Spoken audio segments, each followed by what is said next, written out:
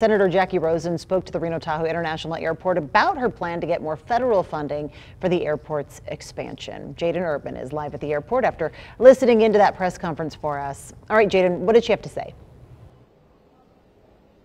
Well, today, Senator Jackie Rosen announced that she wrote a letter to the U.S. Department of Transportation urging them to receive and approve the airport's application to get funding for the reconstruction and expansion of its new terminal.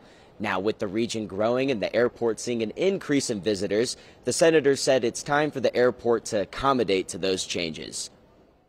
And it's really time that the Reno-Tahoe Airport also gets its fair share of this federal funding for terminal reconstruction for this project and others like it, so it can renovate and expand the airport to improve the passenger experience. The president of the airport authority said the entire plan calls for almost $1 billion in funding, with about half of the funds going towards the redevelopment of concourses B and C.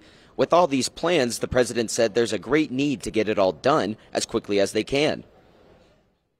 We set those goals to try and push ourselves because we need it as soon as we can get it. Just from the activity levels that we have here right now, we need more gates, we need bigger hold rooms, we need more food, more beverage, more places for people to sit and enjoy the airport experience. So we're going as fast as we can. Now, the first project that's getting worked on for the More R&O project is the new ticketing hall, which is expected to finish within less than a year. Covering the story live, Jaden Urban, 2 News.